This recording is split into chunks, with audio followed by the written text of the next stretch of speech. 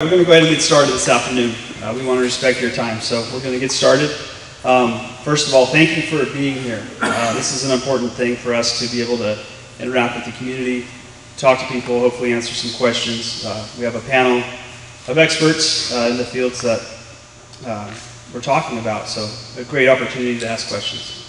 My name is Jason Aggs, captain with the Kern County Fire Department and Public Information Officer. So a couple of things. Please remember, I'll do it too, silence your cell phones, and then we're going to have a chance afterwards for questions, so if you could please hold our questions till after. And we'll go ahead and get started. First, I want to introduce County Board Supervisor Gleason to say a few words. Appreciate it. Thank you all for coming. Thank you for being here, taking time out of your day to come and learn about what's going on. We had a great meeting this morning down in Lake Isabella. A lot of people showed up, and the team did a great job. Chief, well, hats off to how we're handling this. We had a tough year this year, and it's not getting any easier. I mean, we're in the middle of this drought. Who knows how long it's going to go on. We're in a cycle of right now that is going to take us a while to get out of it. Whether it's water or no water, drought or no drought, fire or no fire, we have problems and challenges in front of us that we have to manage, and it's our responsibility to take care of ourselves.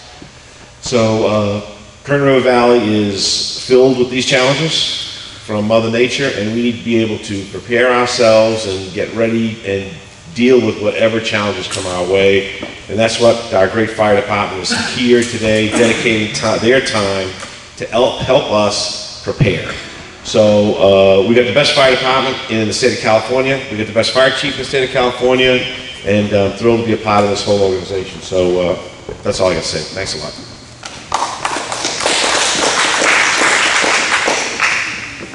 Thank you, sir. Okay, now I'd like to introduce Fire Chief Brian Marshall, who's also the Director of Emergency Services here in Kern County. Thanks, Jason. Thank you for being here. As Supervisor Gleason said, we have several different challenges in the Kern River Valley. We come up here in the spring when we talk about wildfire safety and preparedness, and usually we're up here in the early winter talking about rain and flooding, and that's why we're here today. Like to concentrate on the Cedar Fire because it impacts this area. We talked about the Erskine Fire down in Lake Isabella, but these wildfires have a lot in common. They burn the vegetation away, and usually they burn so hot due to the conditions of the fuel with the drought that it damages the soil. And what we face right now is a significant fire that burned above Wofford Heights in Kernville. And there is a potential, if we get a rainstorm or a series of rainstorms where we have a lot of water associated with the storm. It may be just a single cell that sits over the mountain and drops a lot of water over a short amount of time. It could even be a series of snowstorms where the snowpack is built up and then we get a warming trend that causes the sudden melting of the snow. But all of these factors create a situation that you, the citizens of the Kern River Valley, need to be prepared for. And what we're talking about today is post-fire flood and mud and debris flow. Because what's going to happen if we have these situations where we have a lot of water or the snow melt in the areas of these burn scars, we could end up with massive amounts of the mountain coming downhill, the path of least resistance, and if you're caught in it, I guarantee you it's going to be a problem. Now the analogy I use is we've all been to the beach. We've all stood on the sands as the waves crash, and just a little bit of water actually, kind of moves you. You can feel the force of the water. The water we're talking about is not waves crashing on the beach, not clean water. We're talking water that is full of dirt. It's mud. It's got rocks in it. The force of the water may even have boulders. We know we have a lot of burned trees with logs and limbs that are down on the ground. That's going to be picked up by this water. We also know that as it starts coming through homes, it starts taking the home, everything inside the home, and moving it along. And if you get caught up in that water, you run the risk of serious injury or death, because you won't be able to escape it. You may be knocked unconscious by the rocks or the debris in there. And so we're here today to talk about some strategies to help you prevent that. Now, every year, whether it's the wildfires or El Nino, or in this case, the post-fire flood event, it's all about preparation. You have to be ready now. As we found with the Erskine fire, that fire burned so fast that if you weren't prepared, it was too late. We say that all the time. If the smoke's in the air, it's too late to be prepared. Now you have an opportunity to take the information we're going to give you today and the various speakers and be prepared. So we are introducing a new program that we have. We've partnered with the Ventura County Fire Department because they have the same situation where they have a lot of burn scars across their county. And how many people are familiar with the Ready, Set, Go program for wildfire? A few of us in the audience. Ready, Set, Go is be ready and then set and then go when it comes time to evacuate. Well, now we're talking Ready, Set, Go for flood. And there's a brochure in the back. I encourage you to pick up all of our literature because it's very important to help you prepare.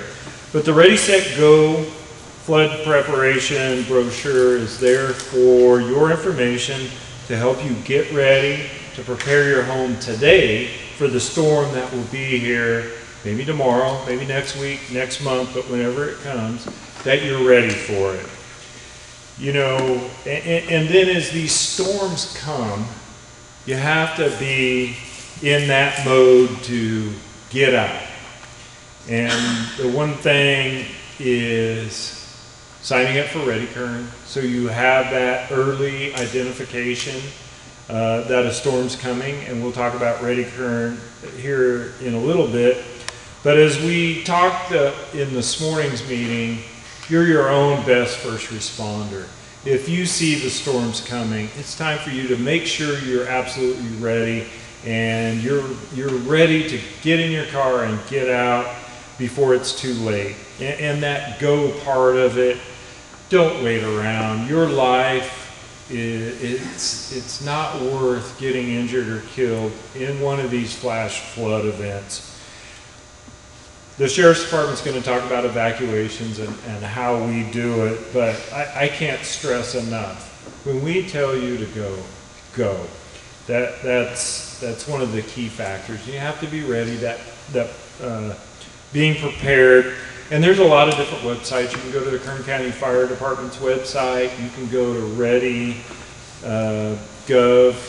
FEMA has a lot of information to help you prepare. And I think if you talk to your fellow citizens about the Erskine fire, and even your fellow neighbors up here who were evacuated from the Cedar Fire, you know, it's tough to get out of your house. It's tough to leave when there's a disaster happening.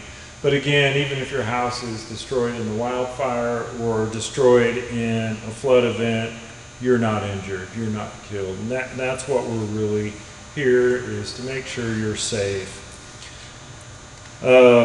Sandbags. Last year we concentrated with El Nino, and we had sand and sandbags ready for you for the El Nino event. This year our sandbags are going to be kept at the fire station for our first responders in the emergency mode. We will be providing sand, and I have a list of locations. We'll have sand at Tank Park down on Lake Isabella, Wofford Heights Park up here, Squirrel Valley at McCrae and Dogwood will have sand, Henning Flat, and the Kernville Rodeo grounds will all have sand. We will not have sandbags at the fire stations this year. Our fire engines will be carrying sandbags for that emergency response. But remember, We don't have hundreds of first responders up here. These firefighters are going to be concentrating on life safety in this type of event, so you have to be prepared.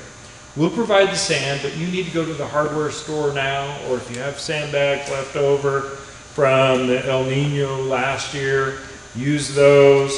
But you need to get prepared. The Ready, Set, Go brochure has information on how you can protect your house. And primarily what we're trying to do is keep the water out of your house. So block the doors, the garage door, that keeps the water from coming in. And will prevent major damage to your house. But it's up to you to go get the sandbags. We'll be providing sand, but let me caution you, again, when it's raining and flooding, it's too late. You need to get the sand now. The roads department, and again, this is a county-wide team effort. The roads department will be delivering sand prior to, the rainstorms, but during the rainstorms, they're going to be clearing roads and culverts. So you need to get it now. So we will put this information up on the Kern County Fire Department's website. Again, those locations of sand that we'll have out there, but you need to get it now before the storms come. A little bit about the Cedar Fire. Again, it started up in Alta and burned into Tulare County. It was burning in the tree mortality area, and we've talked about tree mortality a lot. A lot of intense fire behavior during that fire. Again, it destroys the dirt, the soils, and that causes the problem because the soil doesn't absorb the water. So the water just sheets off and picks up the debris, and that's where we have the problems. On the back table, if you didn't pick it up, is the bear report.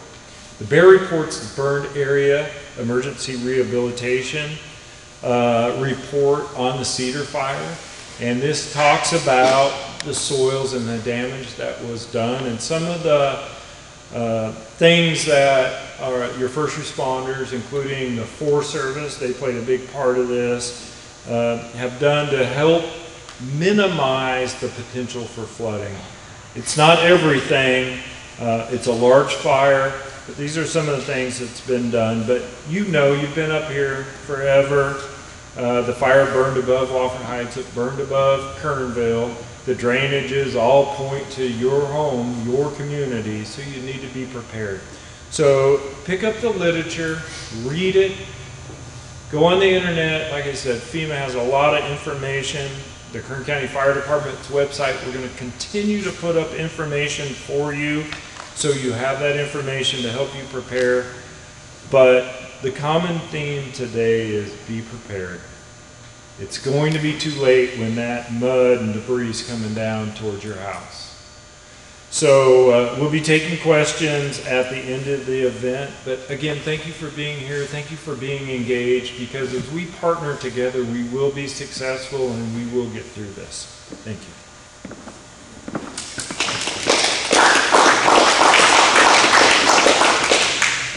Thank you, Chief. Next up, we have Sergeant Nicholson with the Kern County Sheriff's Department.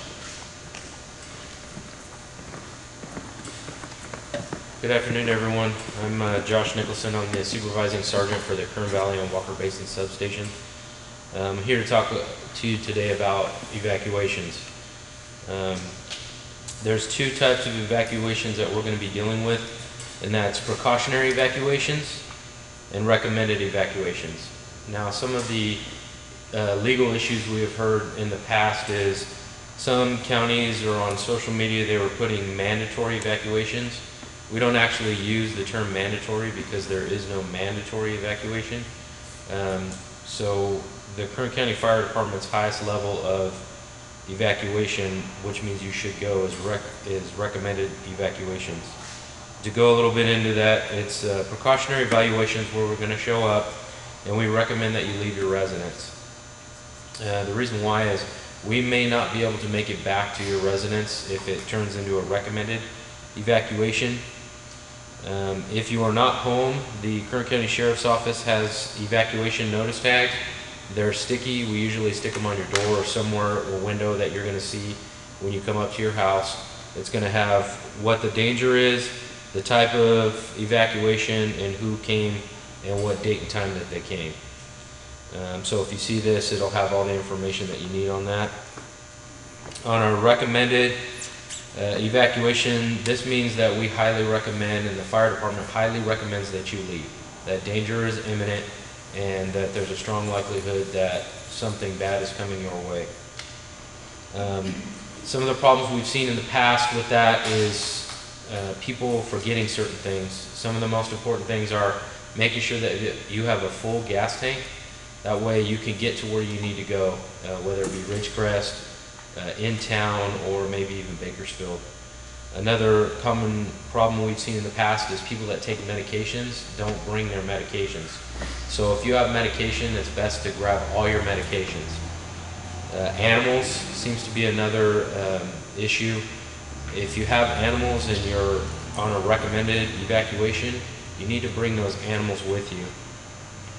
And any kind of small items that have significant value to you, you want to bring those back with you when you leave the residence. The reason why I tell you that is because on a precautionary evacuation, when we set up road closures, they call that a soft closure, which means that we'll allow residents back to their house. However, we need to limit the traffic, so it might be difficult to get back to your house. But the more important thing is when we set up a recommended evacuation, we put up what we call hard road closures, which means you're not going back to your residence. As far as the legalities go, we can't physically make you leave your residence. However, when you do leave your residence and you pass a hard closure, we can stop you from going back into the house. The only exception to that rule, obviously, are first responders and the media. The media has a special exemption that allows them to go in these dangerous areas, even against our recommendation. And I have seen frustration with the public on why is the media allowed. That's the reason why, is because of the current law, the way that it is. Some other things, if you do not evacuate and you do find yourself in a bad situation, we do have rescue teams. If you can get on 911 or have a satellite phone, or if you can get on shortwave radio, the call for help. We do have swift water rescue teams and mountain rescue, but just know that the bulk of those teams are going to be coming from Bakersfield. We have Kern Valley search and rescue here, but a lot of the equipment is down the hill. So if you're recommended to leave, I strongly recommend that you leave. Also, another thing to think about, and they're going to talk about it later, is Ready Kern. That seems to be a very good thing for the residents, so you can get an early warning on what's going on. Other than that, that's about it with the Sheriff's Department, and I'll take your questions later if you have some.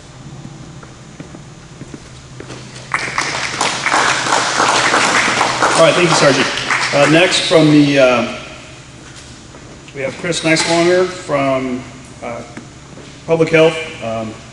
He's going to talk about the health concerns after the flood passes. Thank you. Good afternoon. The Public Health Department has basically three major areas of concern during a flood or a mudslide incident. Number one would be power outage. If your power does go out, depending on the time length, you may not be able to eat the food that's in your refrigerator, and things like that will occur. Septic system failures, water well contamination from the flood waters can also be an issue. So we encourage you all to have plans in place to address those issues, have that water standing by so that you have it available. Again, we just encourage planning ahead. If you have to be evacuated, have a plan in place. If you have to go to Bakersfield, where are you going to go? You're going to stay with friends and family? You're going to be in a hotel? Communicate that information to your friends and family so that they know where to find you. Have a go bag ready with clothing and supplies that you may need, including your medications. Also have a backup list of medications that includes the dosage, the frequency, the prescribing doctor, and the doctor's contact information in case you need to get a refill. And then a communication plan for your friends and family. If the cell phone towers go down again, what other means do you have available to you to communicate with your friends and family that you are safe? So those are the main concerns that the Public Health Department has, and we encourage you guys to plan ahead for those issues. And I will be taking questions as well after the presentation is done. Thank you.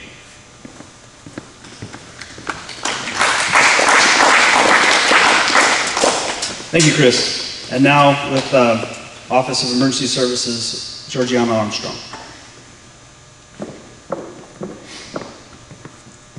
Hi everyone, I'm Georgiana. I work for the Chief for the Office of Emergency Services, and I wanted to talk to you a little bit about Kern, which is the county's emergency notification system. If you lived in the Kern River Valley this past year, you may have received calls from us on our Kern system if you are registered. It is what we use to send out public safety information. Let me say this, and I'm going to say this a bunch of times. It's free. It's free. You don't have to pay to sign up. It doesn't cost you anything except the cost of receiving a phone call.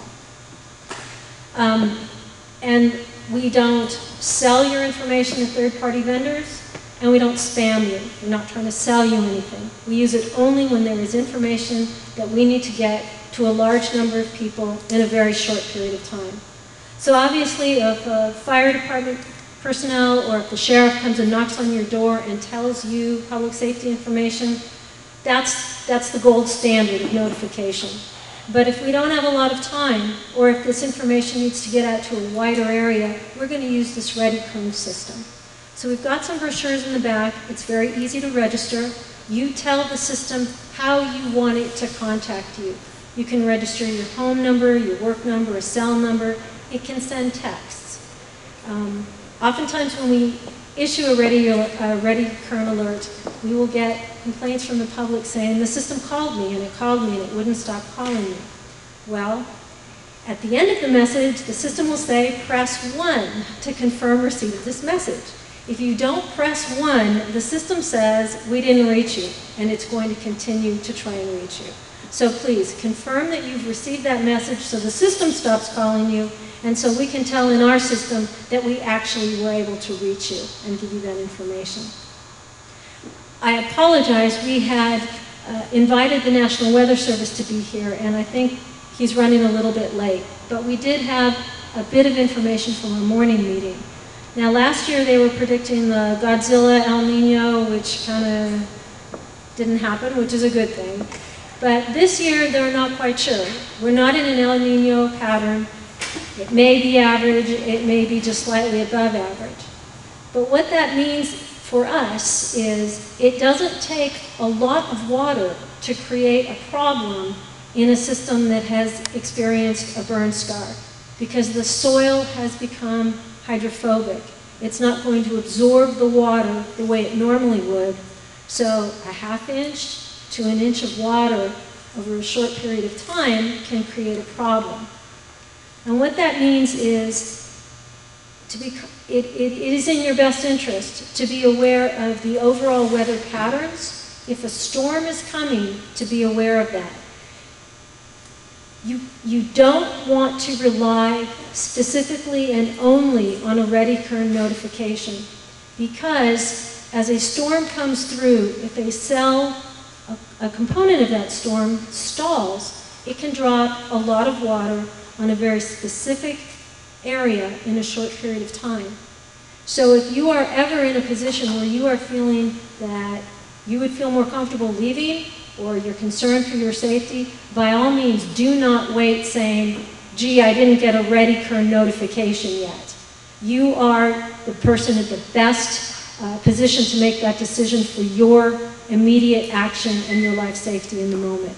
But certainly if you do get a call from Kern, please take that warning very seriously. Thank you.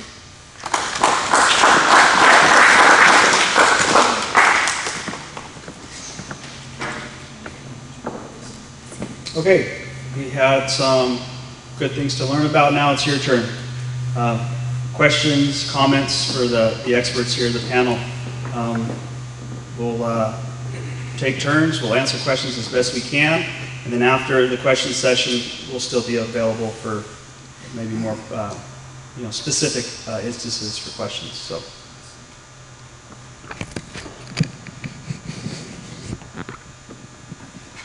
Brian, we're just using this one microphone. Is that accurate? Okay. Right up front, supervisor has a comment. It was just to follow up on what Georgiana said. The frequency that the NOAA gentleman offered us this morning for the weather radios that you people listen to, if you do listen to them, is 162.455. is it 162.55? Okay, I want to make sure that got out. Thank you. Thank you for that. Is there an increased risk also with the fires that have been north of the North Fork of the Kern? You know, you've got Bull Run, that's where I live on the river. My Bull Run, and we do it. But is there increased risk? Because there have been more fires north as well. So there could be a double whammy if, depending on the weather. Actually, I'll take that question. Any of the fires that the watershed drains into the Kern River could cause problems. As the water comes down the Kern River, I'm sure everybody remembers when Kernville had water up to the bridge. That's a very dangerous situation. And again, this water is not clean water.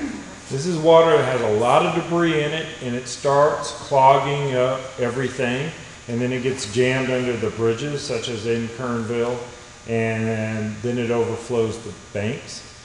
If you can remember, 2008, I believe it was, the Paiute Fire. Paiute Fire burned for 2 weeks, and as the fire went into the third week, we ended up with thunderstorms due to the monsoonal weather pattern over the fire. And these thunderstorms dropped a tremendous amount of water in a short amount of time. The flood waters came through Erskine Creek into Lake Isabella. Fire department and sheriff's department helicopters were rescuing people off of their roofs. This is a scene right out of Hurricane Katrina, if you remember. The water went into the Kern River going down towards Bakersfield. The city of Bakersfield actually had to shut their water system down because of the amount of debris that was coming down the Kern River. The Kern River looked like a Starbucks coffee. It was dark brown and it had a frothy film on it as it roared down the river from this storm. So kind of a long answer, but yes, any of the fires that the watershed drains into the Kern River could cause us problems in Kernville all the way down into Bakersfield. So be prepared. Also, to follow up on that, there's some literature on the Ready, Set, Go on the back table, and it talks about even up to 5 years or even longer after a fire has been through somewhere. We're still talking about the same thing. Maybe to a lesser degree, but it's still damaged. So the areas from past fires are still at risk. Wow. There are very few people here today. I would be concerned that we are the only people hollering about it. We should. There's Kathy back there too. But how do you plan to get the word out to more people? Because we are one of few who have concerned ourselves with this. That's a great question. I think, first of all, thank you for being here. And we're going to push it back on you to tell a friend, right? Chief, did you want to address that?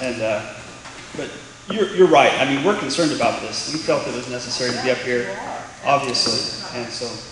And I told some people today, they didn't show up.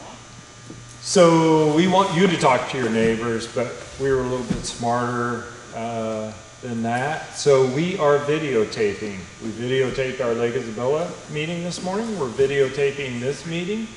As soon as we finish the edits, it'll be up on the Kern County Fire Department's YouTube channel. So we encourage you to tell your neighbors, go to YouTube, search for Kern County Fire Department, and you can view the 2 sessions. Again, the Kern County Fire Department's website, it's up 24 hours a day, 7 days a week. We put information on there constantly to help you be prepared. As we go through the winter, we go into the spring wildfire season, we'll be putting more information.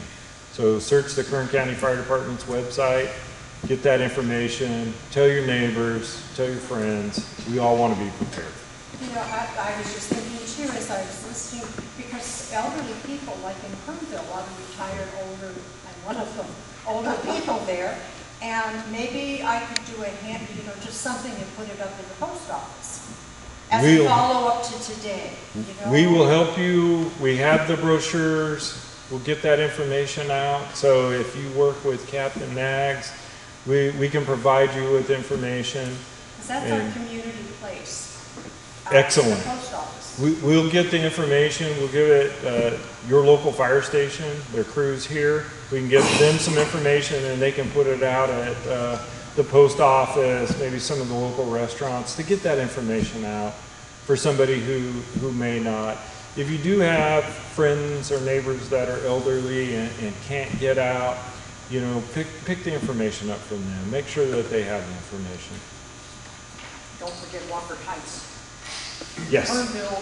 The entire Kern River Valley She's is Wofford at Heights. Okay. Yeah, great. Thanks for reminding me, Chief. I forgot to mention that. We are recording this, so what a great way to share it with someone else afterwards. Do a question over here? You have here that the suppression cost is upwards of $54 million as of September 5th. What is it total? Do you know? talking suppression costs for the Cedar Fire. Again, that is, I don't have the exact number in front of me. That's probably pretty accurate. Yeah, you can go on NCWeb. I didn't bring the final fire information for just suppression costs. So it was 54 million. I'm sure it's right around that for the final cost. That is just suppression costs. That's not the damage. That's not all the rehabilitation. And again, if we end up with mud and debris flows that cause damage as a result of the Cedar Fire or the Erskine Fire in the Lake Isabella, South Lake area, that's a direct cost of fire damage. So we have no idea what the total cost is yet. I didn't bring that information. I didn't bring that information today, but we can get that information and we'll post it. But it is on NCWeb. Do you know how much of the burned lumber is timber is recoverable? I do not have that information. The fire burned primarily on U.S. Forest Service land, and they are working on those type of plans to deal with lumber that can be salvaged if they choose to, go down that road. The Forest Service is a land management agency also, so they're in there evaluating their forest lands, taking a look and see what the damage to the forest is. So they're working on that. This meeting was primarily geared towards the flood after effects of the fire, so we didn't bring in that type of information. I'm sorry, sir. Okay, one thing too, is it Jared? Gerald, from the Weather Service is here to, make some comments, maybe some forecasts for us, and then he'll be able to also take questions. So, okay.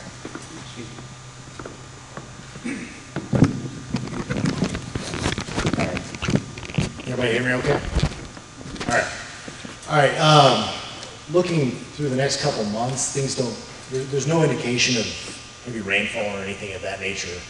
Though with the particular types of systems we see around California, especially in the winter, most of them are tied to atmospheric rivers, kind of what's been passing through here recently.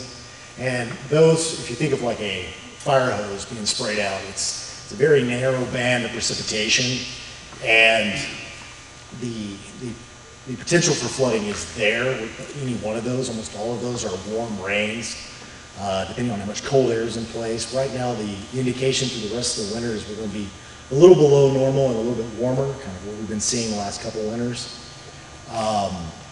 Now, one of the things we're actually doing specifically for the fire area in the Cedar Creek drainage basin is putting out a precipitation gauge, more so for when we get into the summer months, we get into that monsoonal thunderstorm aspect, which is when we start to see those heavy downfalls, which is our higher probability of debris flows and stuff come off of that, hopefully to give us an early indication of any threat in that area.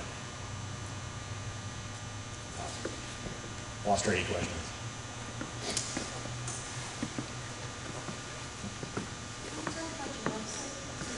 Okay, I can definitely do that. Our website is weather.gov/Hanford.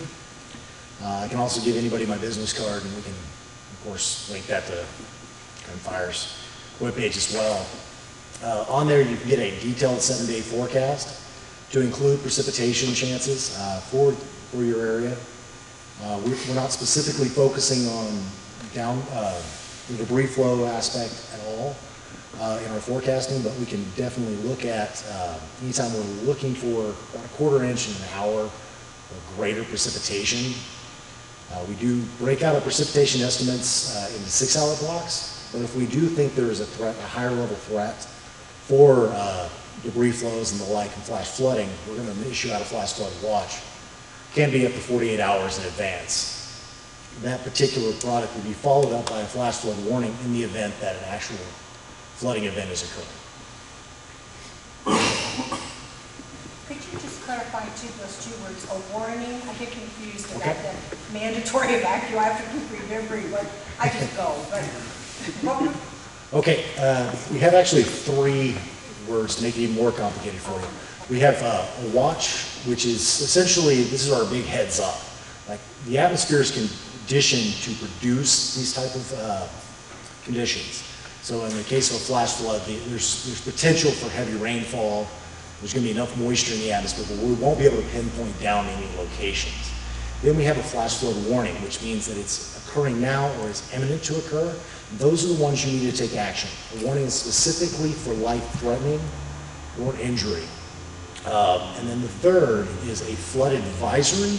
And an advisory is just to let you know that flooding is occurring, but it's not specifically life-threatening, though it can be. So, in summation, a watch is watch for a warning or advisory.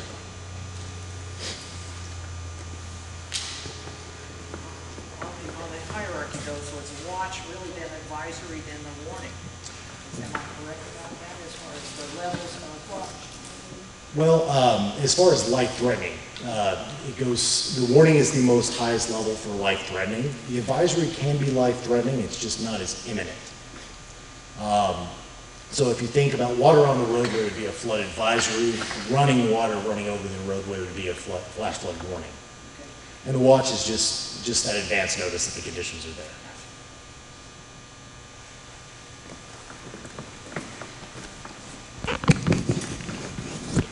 Okay, thank you, Mr. Meadows. One of the things, too, that the National Weather Service does for the fire department is they're able to give highly specific spot weather forecasts for us. We use it in wildfires, we use it in flooding. They're able to pinpoint what the weather is doing at an exact location. Something as specific as a slope on a specific drainage right here in the mountain front. So they're able to pinpoint very accurately what's going on. More so than the really generalized stuff you might get from some of the news-based apps and such. So we appreciate the hard work that they do. Any other questions? Question over here.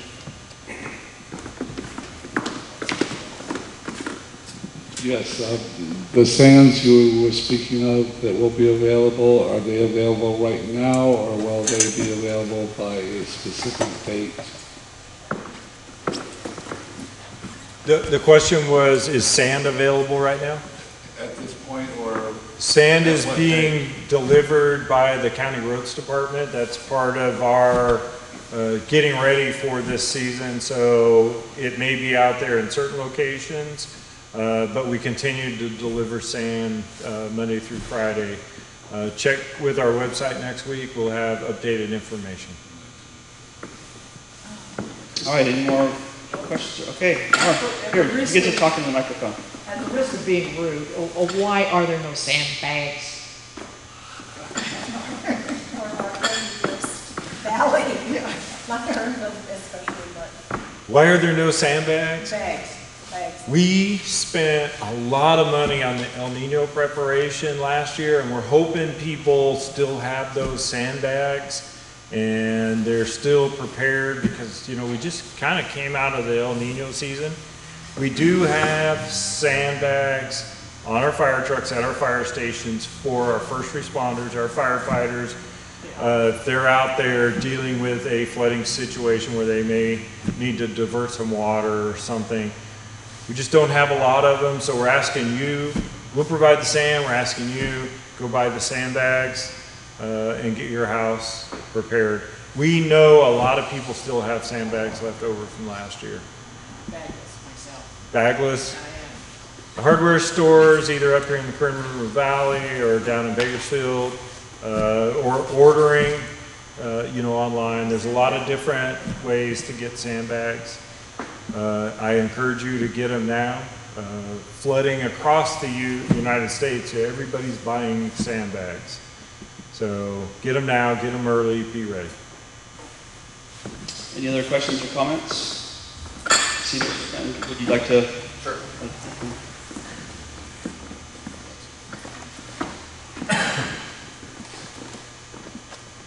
I'm Greg Fenton. I'm the Director of the Building and Development Division of the county's Public Works Department. I oversee the Floodplain Management Division.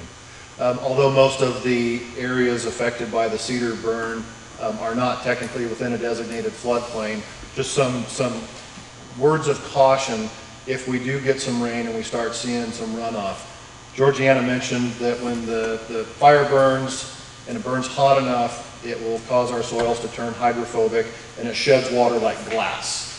So with that, it can pick up, part of the good stuff is we've got a lot of pine needles down to help stabilize the soil. Grass probably isn't going to grow back for 2 or 3 years to try and stabilize those banks. But we could see more runoff faster because of those hydrophobic soils.